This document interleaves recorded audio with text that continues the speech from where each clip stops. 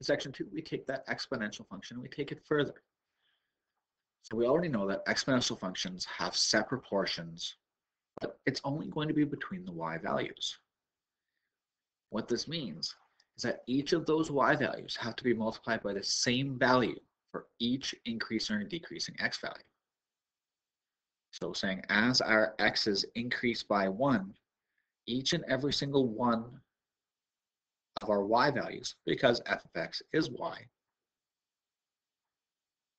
they need to be multiplied by the same value.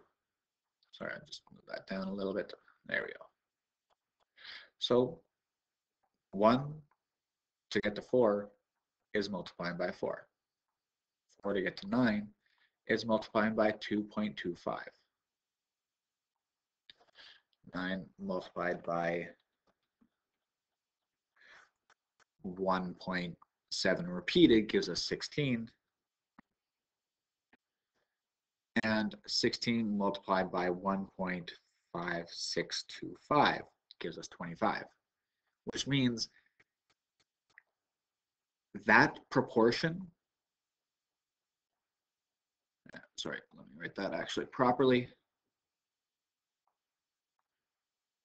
So because the proportion is not the same,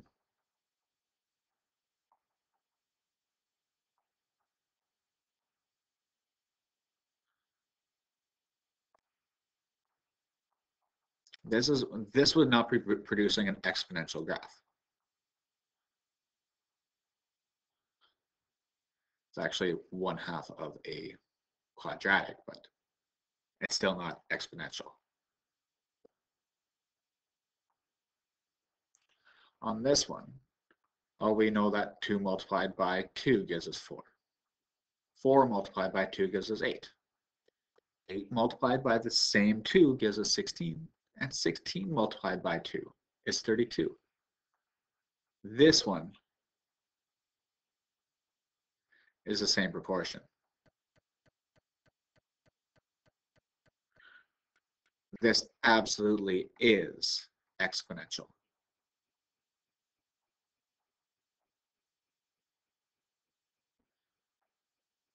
Last but not least, going from 1 to 8 is multiplying by 8.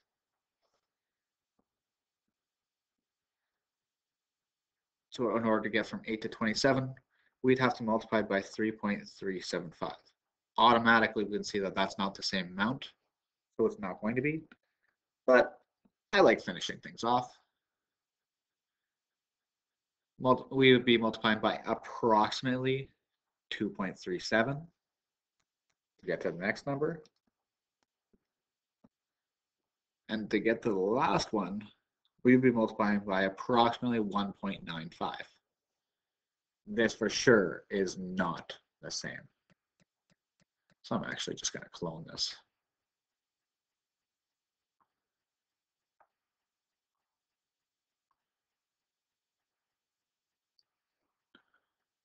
So because that's not the same,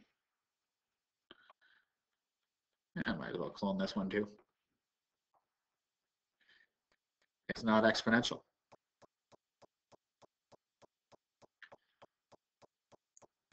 Now, if we look at what these numbers are, we can actually specifically tell what these are. For example, this one is the equation of y equals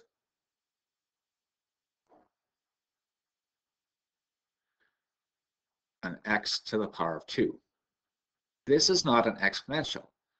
For something to be an exponential, it needs to have a base with an exponent of x. This is a base of x and an exponent of 2. Each of these numbers are being squared to get to our next number. In this one, this is actually changing.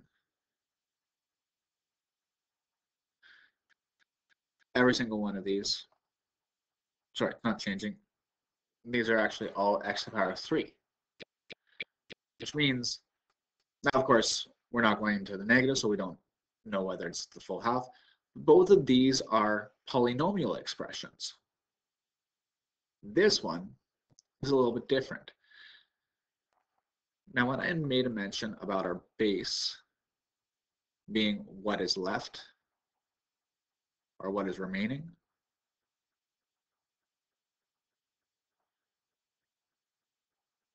It's also talking about what is the proportion.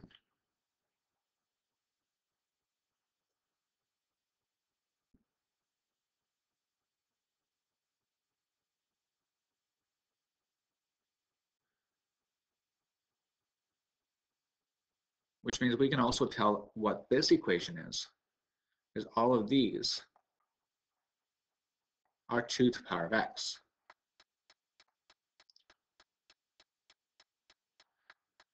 Now, what if this is going to be different? So this is talking about exponentials, and this one is still exponential. It's a base to the power of x. But we're going to change one thing. We're going to change a key aspect. We're going to change what the equation looks like. In each of these equations, we're going to predict the amount of x-intercepts, predict what the y-intercept would be, and behavior, domain, and range. Are they increasing or decreasing graphs? And then we're going to verify by graphing. So in order to do the graphing, a great online calculator, or you can download it for free using your phone, is a Desmos calculator. Obviously, wouldn't be accepting these ones on exams. We do have the graphing calculators at the school, and on an exam, I would expect that you'd be using the graphing calculator because you would not be able to use your phone. But if you're working on this at home, you can absolutely use the Desmos calculator and go through it like that. So the first thing is we have y equals e to the power of x. Now, e actually equals 1 plus 1 over x to the power of x. So it is still something to the power of x, and it's the power of x. What it approximately then equals is 2.718281828, and it doesn't fully repeat after that. It becomes the next digit 28 459 235 3602874 7135266, and it keeps on going like that. But it is an irrational number, but what you need to know is it's a base, and we can do a whole bunch more things with it. So for example, we can determine and predict the amount of x-intercepts. So first thing that we're going to do, how many x-intercepts? Well, because it's an exponential, tying back to our first section, there's not going to be any x-intercepts.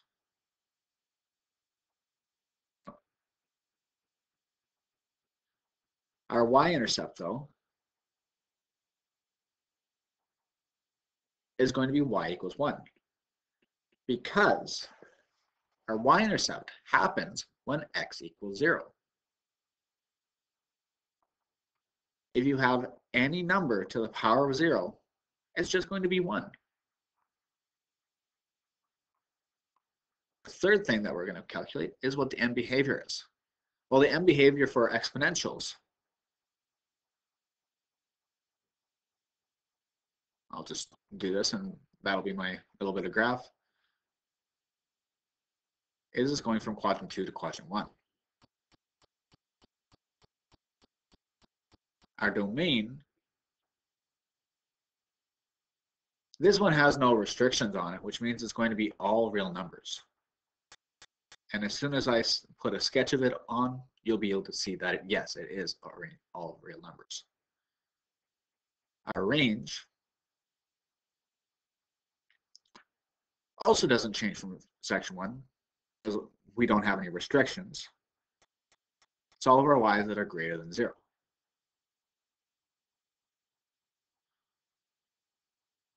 But we can tell whether it's an increasing or decreasing graph strictly by the equation.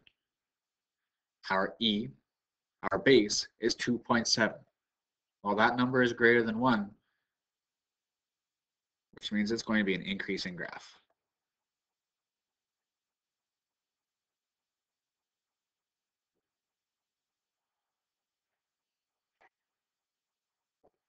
So if we go to this question, you'll see that there's one thing different, and it's this. There's a number in front of our base.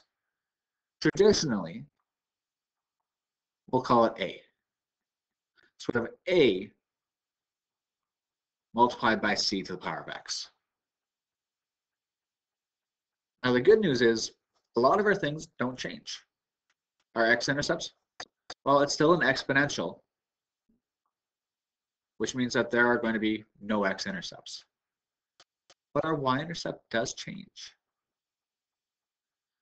Our y-intercept changes because our y-intercept happens when x equals 0. If we plug 0 in for x,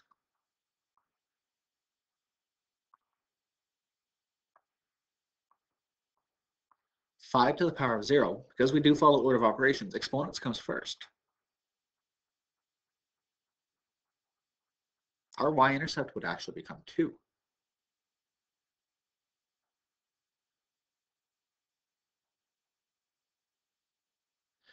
Our end behavior still doesn't change. It's still going from quadrant 2 to quadrant 1. Domain is still x, such as x is an element of the real numbers.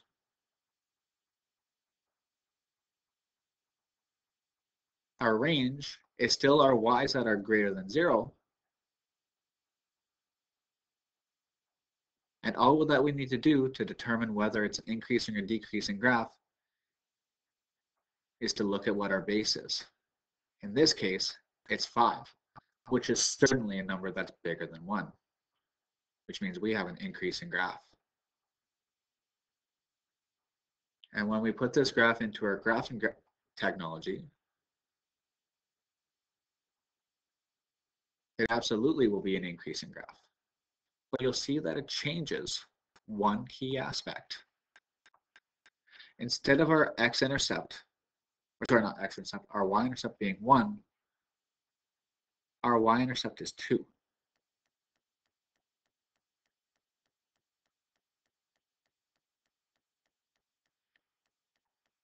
In our next one, again, we have no x-intercept. It's an exponential graph. We're not going to have any x-intercepts.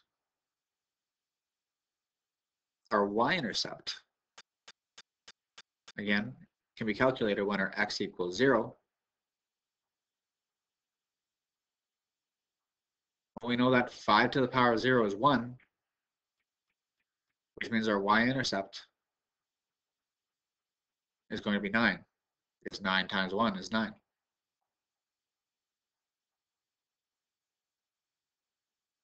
Still going from quadrant 2 to quadrant 1.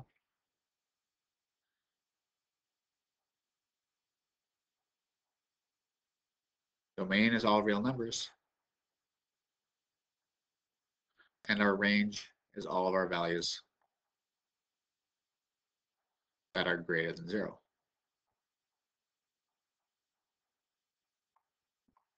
So is it increasing or decreasing? All we need to look at is our base. And our base is 5, which is absolutely a number greater than 1, which means we have an increasing graph.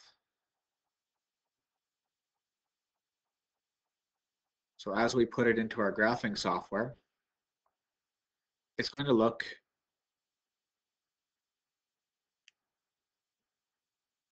much higher because our y-intercept is going to be 9. Where it crosses that y-axis, this becomes 9.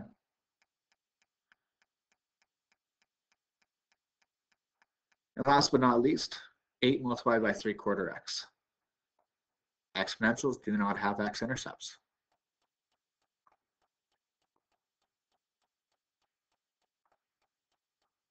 Y-intercept happens when x equals 0.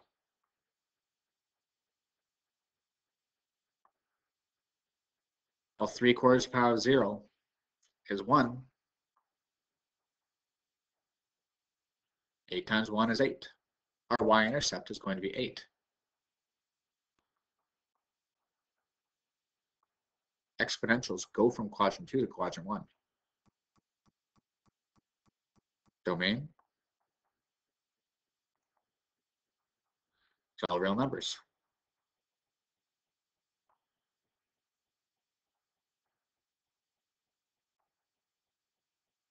Range are y's that are greater than 0.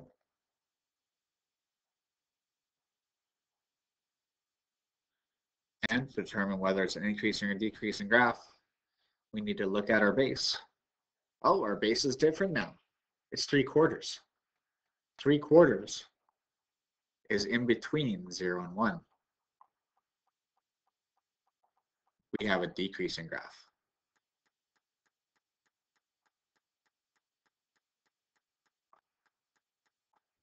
So when we graph it,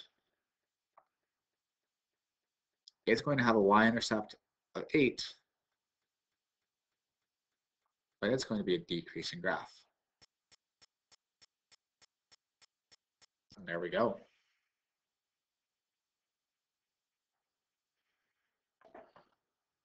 So one thing in our outcomes, and one of our indicators to our outcome is being able to match exponential functions to their graphs. And that's exactly what we're going to do here. But the key aspect that we're going to be doing in this question is we're going to provide reasoning as to why our choices they are. Why our choices are the way they are. Saying, oh, I just put this in my calculator, no, that's not good enough. You have to have an understanding of what the equation does and how it's going to connect to our graphs. So let's look at our first equation. Well, if we tie back to what we had just done, we should be able to make one note of what happens with our y-intercepts. We can see that this a value is actually what our y-intercepts are going to be. In this one, our number in front is 1. If we go back to section 1, all of those numbers in front of that base is 1. Our y-intercepts are all 1. In this one, our base is 2. Our number in front of our base is 2. Our number in front of here is 8. Number in front of here is 9. Well, we can look at strictly these equations right now and identify a few key characteristics. This equation means that 3 is going to be our y-intercept. Well, which of these equations has 3 as a y-intercept? This one. None of these other equations have a y-intercept of 3. So because our a value is 3, this one has to fit. But I expect you to have both bits of information. Our base. Our base is 0.2.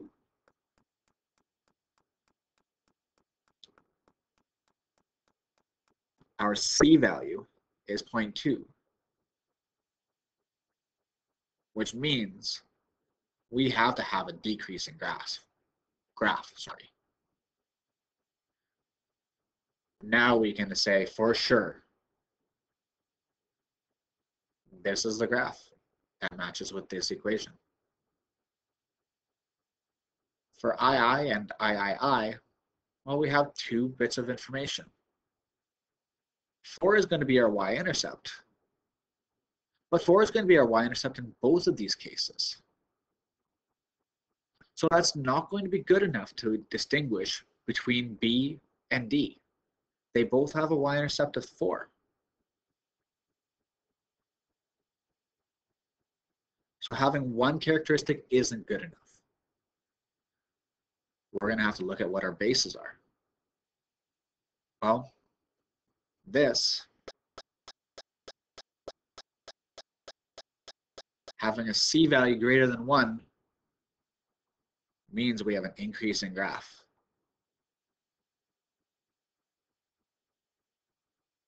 This one would have to be II. Our C value in this one Well, it's 0.5, which means we have a decreasing graph. And we can clearly see that with the graph. I is the clear choice for this one. Now, I don't want you identifying that, oh yeah, by process of elimination, this is our last choice, it's going to be IV. No, not good enough. Provide the reasoning.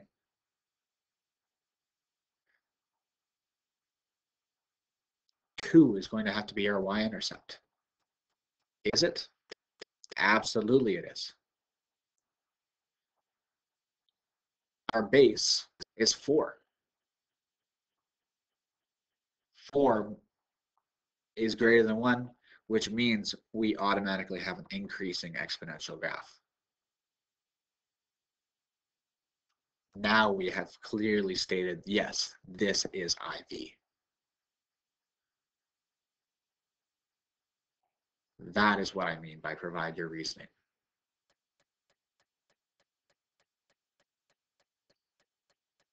So let's look at one more equation, or one more example.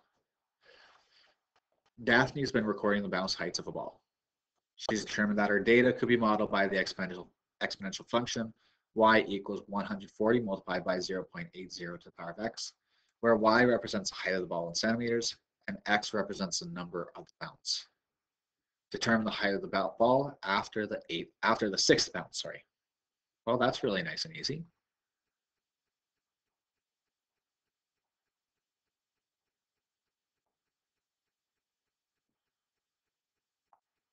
The sixth bounce, well, that's x. X represents the number of bounce, so we do that and literally plug that straight into our calculator. If you have to do order of operations before, which means you have to take our exponent before our multiplication, great. If you're using a good scientific calculator, you can just plug it right in.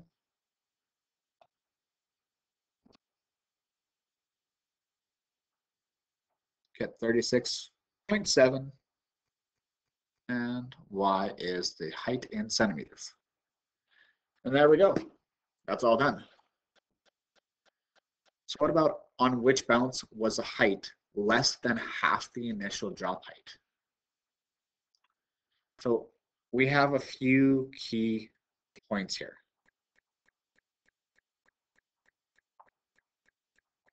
I'm just going to write down the equation. First off, what does half of the initial drop height is? What is half of the initial drop height? Well, if we're reading it, and we can actually know exactly what our initial drop height is. It's talking about where does it start? If you drop a ball, this is what's happening. This ball is going here, hitting the ground, and every single time it bounces, I can tell exactly to 80% of its original height. Sorry, of the previous height. So that's about 80%. Then we go 80% of that. 80% of that. 80%. 80%. Until it would just turn into a roll. So it's asking, what is this height? Well, what is it starting at? That is our y-intercept. Reading straight from our equation, that's 140. The question is asking, on which bounce was the height less than half? So it's asking, when was the height, y, less than 140? Sorry, less than half of 140, which means when is it less than 70? We can do some nice trial and error. But let's do some work first.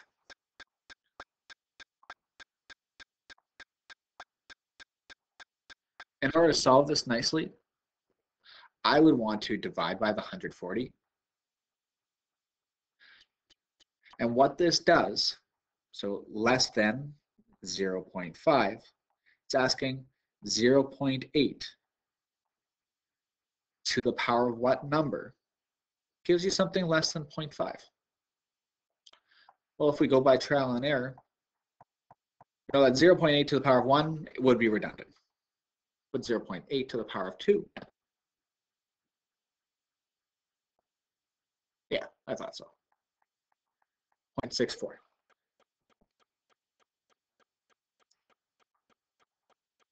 0.8 to the power of 3 is 0.512. Well, that is not less than 0.5. So let's go one more. To the power of 4? Absolutely. We get 0.4096, which means